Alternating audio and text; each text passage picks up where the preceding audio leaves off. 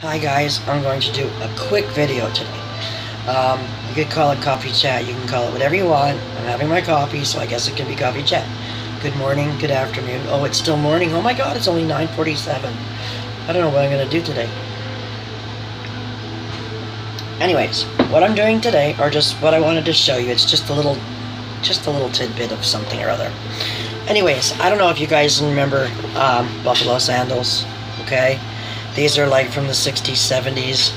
They're kind of coming back. Actually, they've probably never gone anywhere. But I used to live in these, and I had them for a long time. Wore them out, straps would break, still wear them, I'd tie things, whatever. And I've been looking for them for years, and I came across them directly from India.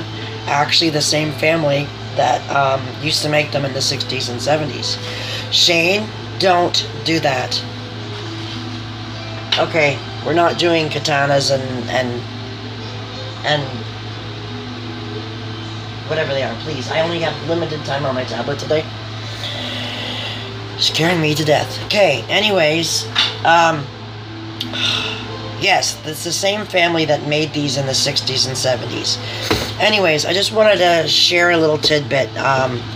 There's a couple things that are different. If you notice, the ones now are more pointed. You can always get a straight razor and shave it off. But I want to show you a little tip. I've heard people go, oh, they're super uncomfortable, they're light, they're not the way I remember them, because you used to be able to get dark and light buffalo sandals. Anyways, this is how they come from India. Usually their packaging is amazing. It's in like canvas bags, all glued and stitched and whatever. But this is a little tougher. So I want to show you how they actually came when you get them brand new. These are only a couple days old. I've already done what I'm going to explain to you guys to do. This is how they come when they're brand new. And you notice they're very flat. There's no shape to them yet. The one thing you'll really notice is the color. If you can see that. The color difference. Can you see the color difference? Probably not so much. They're very stiff. It's almost like, well, it's definitely rawhide. They're made out of water buffalo. And don't panic or whatever. So yes, they're made from water buffalo. All hand stitched, whatever, they're done. So anyways, you put them on. See, they got character marks and everything. You put them on, you're like, man, these are uncomfortable. They're too stiff. They feel awful. Okay, I want to tell you, anybody who ever orders these, and they think, oh crap, I can't wear them now, they're too stiff. There's a trick, and this is what you do. First off, you put them on to make sure your feet are going to fit. And okay, they're going to be tight, they're going to be snug, you're going to be going, god dang it, these are awful. So what you do is you try them on. Then you take them off and you put them in a bucket of warm water. I've heard people say 10 minutes, 20 minutes. I just do it till they're wet. Okay, and it takes a matter of like less than 3 minutes. So they're wet. So you take them out of the water. They'll be very soft, malleable. Put them on your feet. All this stuff will be loose and stretchy, just like if you guys know how leather gets when it gets wet. It's very malleable. So you put it on your feet. You know, adjust the straps, adjust the toe thingy, do whatever, and walk around it a little bit. Take them off. If you have to dunk them again, dunk them. What I did was I sprayed my feet with the hose while they were on my feet. Walked around a little bit, stretched them, made them shape to my foot, and then you leave them in the sun to dry. They turn out, actually, they have your feet imprints. They're molded to your feet exactly. They are the most comfortable sandals you will ever wear. Literally, you put them on and you don't feel like you're wearing anything. So anyways, that will help a little bit with the shaping and making them fit you and be comfortable. Also, you notice that it made it a bit darker than the original. But the final step, you can use linseed oil or whatever you like. Thanks, Shane. You can also use coconut oil. And this is what you do. Just to show you, because you do want to condition. That's probably too much, so we'll just take some of it off. So what you want to do is you get a bit of your coconut oil, okay? Here's my sandal. We'll start back here. And like I said, you can use linseed oil or whatever you want. But you're going to treat your shoe with coconut oil, and you will notice too that it'll darken it up really nice, and it'll look like those the original buffalo sandals that you had back in the 70s. Plus, you want to do this because you want to treat them. You want them to be soft and supple. You don't want them to break on you. But I don't know if you can already notice the difference here while I do this. Let me just do this part here.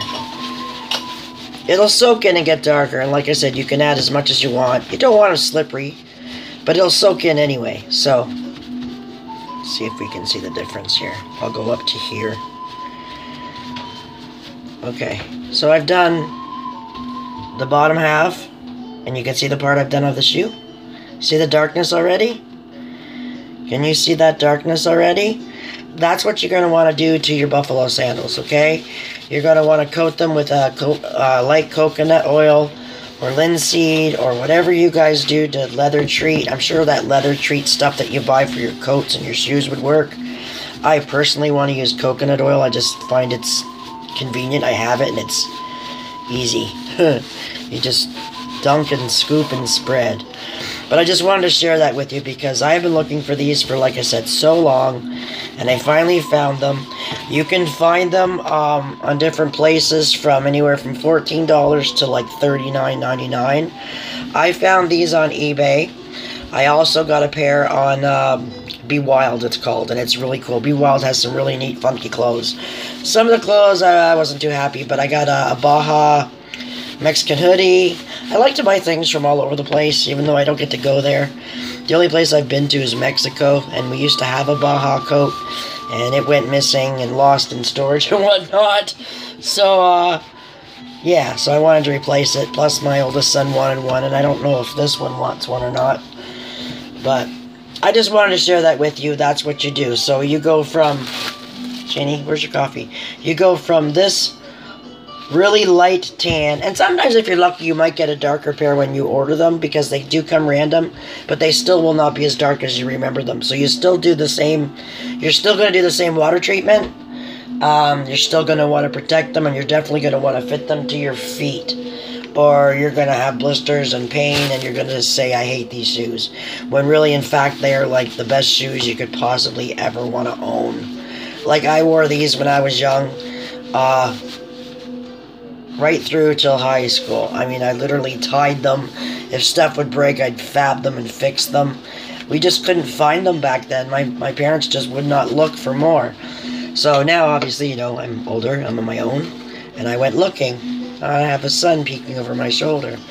So yeah, so they're out there. I don't know if anybody is interested in buying them or not, or if they like them. But like I said, they are so worth... Ah, Shady, that's cold. It's blowing on my shoulder or something. What? I don't know, it felt like you were blowing on my shoulder. It was freaking cold and freaky.